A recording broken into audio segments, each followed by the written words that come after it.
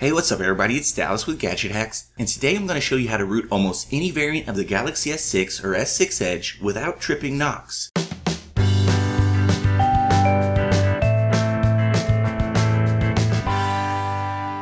Now both the Galaxy S6 as well as the S6 Edge have had root methods available to them since the devices were first released, but these existing root methods would trip the KNOX counter on your device. To give you a bit of background, KNOX is a security platform for Samsung devices that makes sure that no modifications have been made to the system partition and thus no potential security vulnerabilities have been created by the user.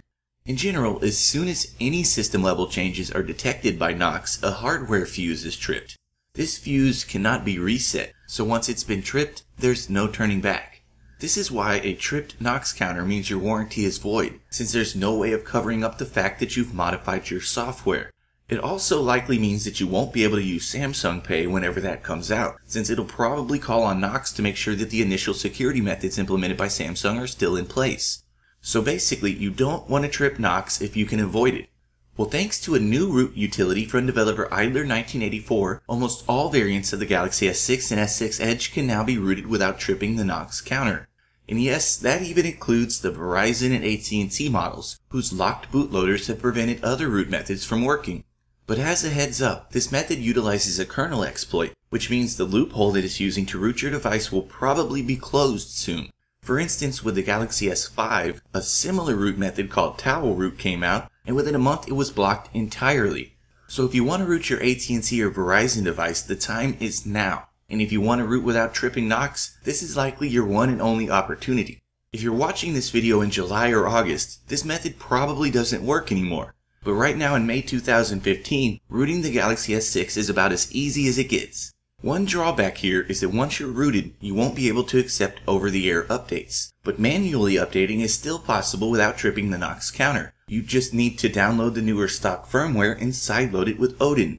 And if you want to stay rooted after updating with Odin, you'll have to wait until a pre-rooted build of the stock firmware is published on XDA or the like.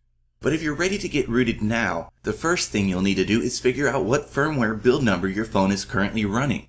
So head to Settings, then About Device, and find the build number entry. From here you're looking for the sequence of letters and numbers that follows this first period. So for mine you can see that it's G925T followed by some extra letters. Well, jot that number down, then use it to verify that your phone is supported by PingPongRoot. Like I said, most variants of the S6 and S6 Edge are supported, but there are a few random ones here and there that aren't. So with that build number handy, just head to my full tutorial on Gadget Hacks, where you'll find the full list of supported firmware versions. Then once you've found your build number in that list and you're sure your device is supported, the next thing you'll need to do is enable unknown sources. So head back to your phone's main settings menu, but this time go to Lock Screen and Security. From here, make sure that the unknown sources option is enabled. Then you're ready to move on.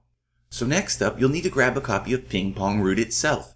This is another thing that I have linked out at the full tutorial, so head over there to download the APK installer file. Then when you have the file saved to your device, tap the Download Complete notification to launch it. At this point, Android's installer interface should come right up, so tap Install on this screen.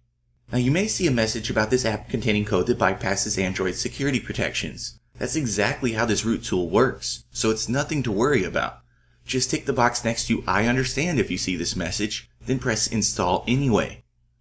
When that's finished, tap Open, then give it a few seconds, and you should see the installer interface come up again. This time it's asking you to install SuperSU, which is an awesome root management app from developer Chainfire. So press Install on this screen, and when that's finished, tap Done. Now support for some newer firmwares has been added since PingPongRoot was first released, so the root script for these devices isn't baked into the app just yet. If yours is one of those devices, it will be clearly labeled as such in the list of supported firmware versions. And if that's the case, you'll have to hit this Download Data button and let it run for a few seconds before you begin. But most people can skip this step. So when you're ready to root your phone, tap the Get Root button at the top of the screen. At this point, you'll see a message telling you to please wait. While this message is showing, don't interact with your phone at all. Just leave it alone and let it do its thing. After about 30 seconds of that, you should get a confirmation dialog telling you that the root process has been completed. It also recommends that you reboot your device as soon as possible, so take care of that now. When you get back up, go ahead and open the Super SU app that you'll now find in your app drawer. From here, the app will inform you that your super user binaries need to be updated, so tap Continue here. Next, it'll ask how you would like to update your binaries. Choose Normal as the method. Much like the initial rooting process, this part should take about 30 seconds, so just sit tight. When it's done, you'll be prompted to reboot your phone one more time, so tap Reboot on this pop-up to take care of that. So after rebooting that second time, you're fully rooted and ready to go. The KNOX counter will still be untripped, and you'll be able to give super user access to any app of your choosing.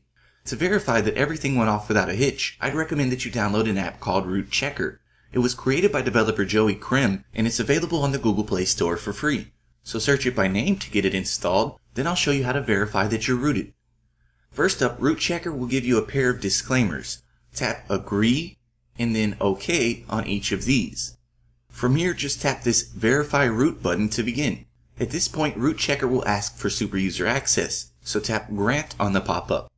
Within a second or two, Root Checker should inform you that your device is properly rooted, so you'll know you're good to go. And now that you're rooted, you'll have access to lots of cool mods that can change almost anything about your device. I've already covered several such mods, so be sure to check out GadgetHacks.com for lots of cool root tips and tricks.